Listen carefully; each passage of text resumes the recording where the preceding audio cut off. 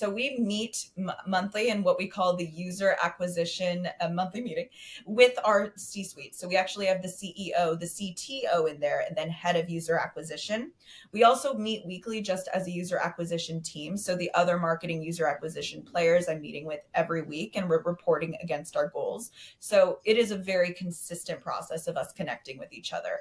That monthly meeting in the report is when we lay out everything that we've done, what the metrics look like. So here were the projections we set. The projections are focused on signups, but not just signups. We're actually really looking at valuable signups. So we have an activated user is a really heavy one for us. Activated in our case is, did this someone use the product? And there are definitely different ways that other teams could have a similar look at this. And this is showing us not only did this person sign up and churn and maybe it wasn't valuable, but actually this is a person that's going to get a lot out of Scribe and it's going to be a consistent user of Scribe. And then we're looking at upgrades. Did this person upgrade to Pro or did they upgrade to Teams Pro?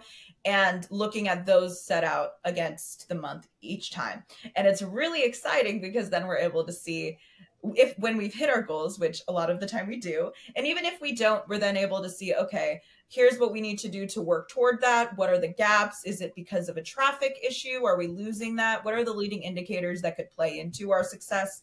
And then we're able to have those very frank conversations with leadership to help them understand, and then continuing to make the case for SEO. I think that a lot of folks don't understand the value of it. And so we're able to consistently discuss, hey, here's how it's working and here's how we're contributing to business goals.